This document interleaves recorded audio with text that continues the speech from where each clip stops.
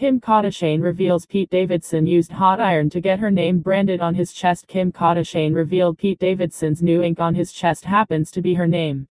It seems like their relationship, which started from rumors ever since their SNL skit, is becoming serious minute by minute. This must really hurt Kanye West more than getting branded with a hot iron raw does. For the unversed, Kim and Kanye split up last year. When speculations of her and Pete dating began, so did the rapper's outburst on social media. Ye has also been targeting Kim K over the custodial rights over their 4 kids.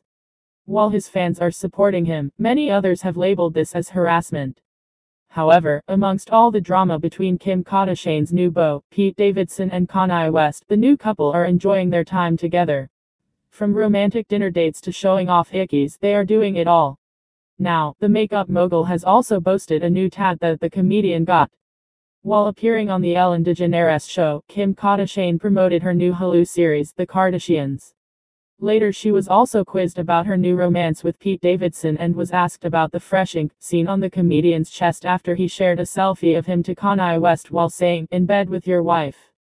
"It's my job as an interviewer to ask about the tattoo," Ellen said. He posted this selfie. "And fans are reading into it, saying that there's a tattoo that says Kim," she added. To this, the Coke star replied, "He has a few tattoos, a few cute ones that he got." After asking to elaborate more on that, Kim described them as cutesy things, added, "My favorite one says, 'My girl is a lawyer.'" Kim Kardashian revealed that the Kim tattoo on Pete Davidson isn't a tattoo, it's actually a branding. Because he wanted to do something that was really different, she continued. The Skims owner also addressed going Instagram official with Pete. "I have the cutest pictures of us, and I want to be like, oh my god, we're so cute, but then I'm like, don't be so desperate. Don't be posting so much, just give a glimpse," she said.